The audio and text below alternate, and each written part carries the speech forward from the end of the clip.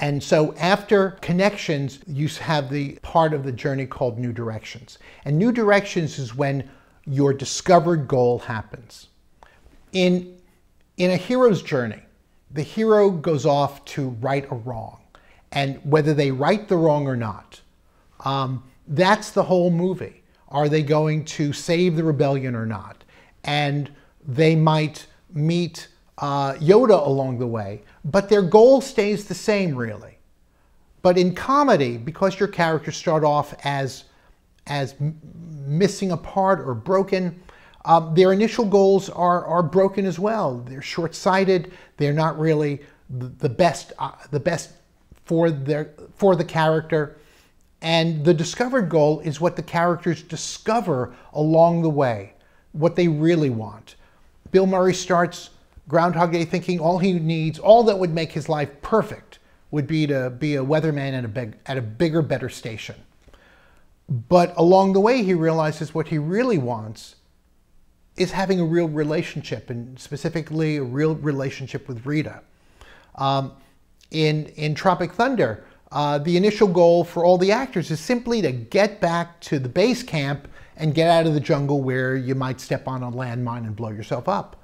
But along the way, they realize that their fellow actor, Ben Stiller, has been captured by these drug lords. And so you have them have a different goal. Their goal now is simply not, well, do we just leave him here and go back? Or do we try to save him, even though we're just actors? We're not action heroes. We're not really soldiers. And that's when another important part of a comedy comes out, is decision points.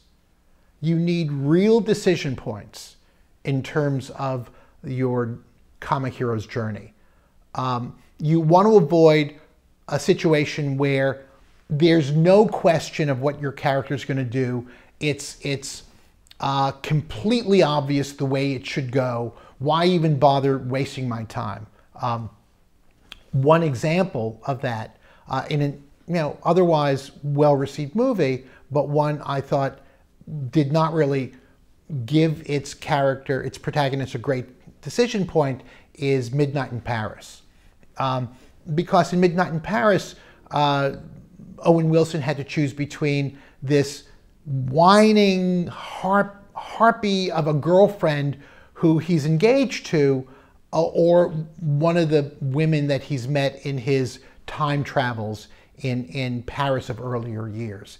And to me, that's not a real decision point. Do you really think he's going to give up the romance of Paris and go back to California with this really annoying woman? A better decision point is in another romantic comedy, Sleepless in Seattle, in which Meg Ryan is engaged to Bill Pullman. And Bill Pullman is a great guy. But is he the guy? And that's a really great decision point, because you could support her going either way. You could see it from her point of view going either way. There's this maybe waiting for her at the top of the Empire State Building, but there's Bill Pullman right in front of you being such a nice guy. So you want real decision points. And in Spy, you see Melissa McCarthy having those real decision points. She has a new goal. Her goal is no longer to just have Jude Law be her boyfriend. Yes, it's this whole mission started out as a way of kind of avenging him. In fact, she often hurts her adversaries by saying that's for Bradley. But eventually her goal changes. Her goal isn't just to avenge Bradley Fine.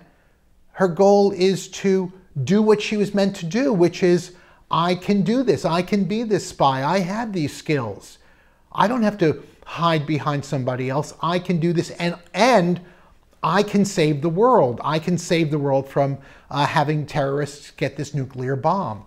And so you see this moment in which she's been given the instructions, follow and report, do nothing else. And there's a bad guy who's running away from her, that's obviously the best lead to get to where the nuclear bomb is being hidden. And you see it in that moment. Do I just follow orders, or do I follow my own emerging, transforming sense of self and do what I think is right? And so at that moment, we see her discover a new goal for herself. Her new goal is, no matter what, she's going to see this through to the end.